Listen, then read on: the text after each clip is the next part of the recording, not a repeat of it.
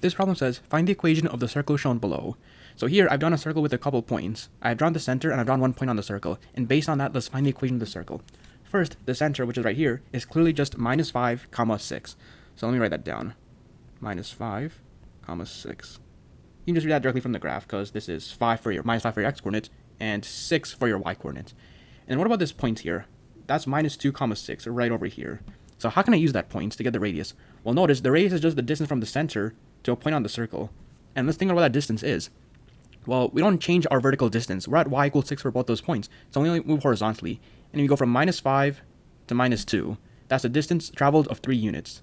Therefore, the radius is just 3 units. So now let's use that to write the equation of the circle. So let me move down here.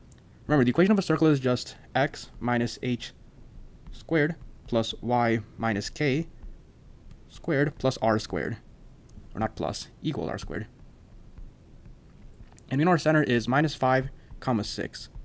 So remember, whenever you're going from the equation to your center, or from the center back to your equation, you have to flip the coordinates on the x and the y.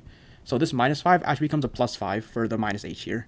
And that plus 6 becomes a minus 6. So I'll have y minus 6 because I flipped the y coordinate, and x plus 5 because I flipped the x coordinate. And then we also know that r is equal to 3. That's the radius. So to go from radius to radius squared, you just square both sides. So r squared is equal to 3 squared. And 3 squared is just equal to 9. That means r squared is just equal to 9. So in other words, the equation of the circle I've drawn above is x plus 5 squared plus y minus 6 squared is equal to 9. That's it for this problem.